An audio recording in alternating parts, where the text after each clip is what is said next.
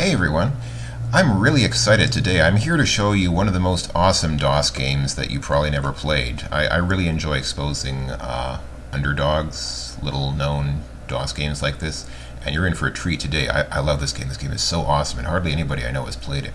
It's called Inanimate Racer, and yeah, let's go ahead and run the game. Inanimate Racer. Yeah. Choose Racer. You know what? For some reason, sometimes in DOSBox it seems difficult to get the sound to work correctly in this game, which is a shame because sound is like half the appeal of the entire game. Really, it's if you're playing without sound, you're missing out on a big part of the experience.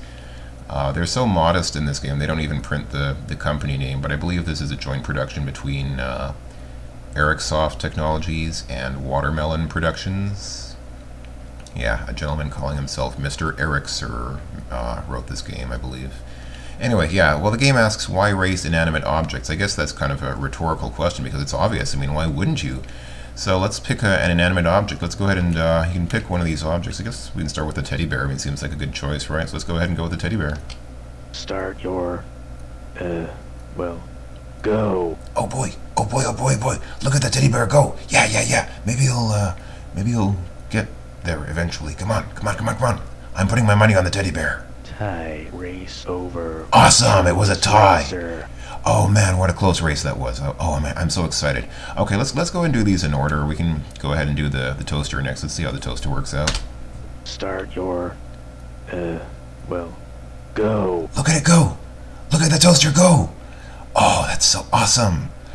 Can you just feel the excitement in the air? It's almost electrical.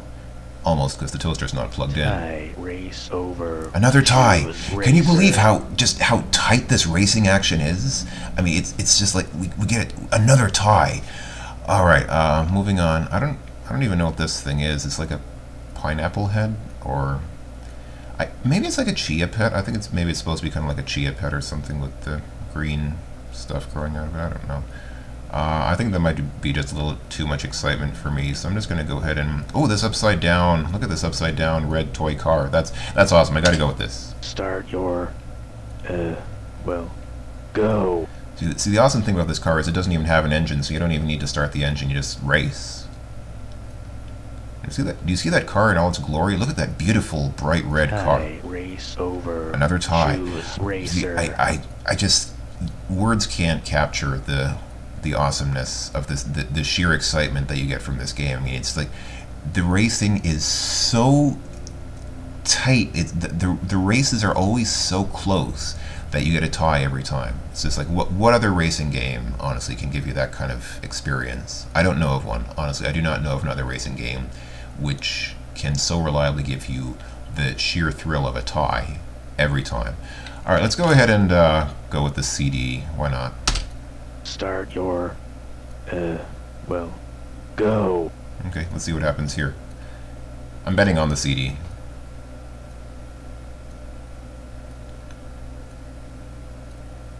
Tie race over. Oh, Choose racer. Awesome, another tie. All right. Okay, folks. I think that'll do for now.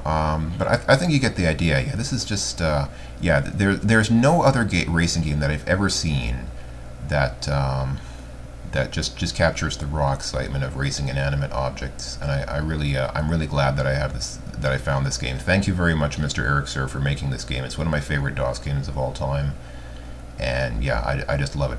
And one thing I like about this game is that, as you've probably noticed, it doesn't take very long to play. So sometimes, you know, if you have 5 minutes to kill or something, you'll just you know, you can start this game. And, you know, if you want real excitement, oh boy, you go for that chia head or something and, you know, get that pineapple head or whatever it is on the road. And I just, you know, whenever I have a few spare minutes, I'll just, you know, fire up this game and race that pineapple head. And, oh man, I'll just watch that head on the track and I'll just... Jizz in my pants. Anyway. Yeah, so,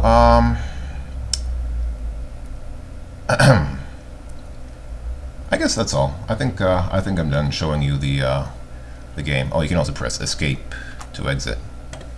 Oh, I had the right window selected. There we go. All right. I think that's all. All right.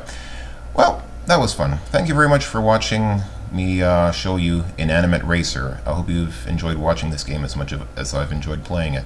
And I did. Believe me, I did. Alright, happy April Fool's Day, everyone. Take care. Bye-bye for now.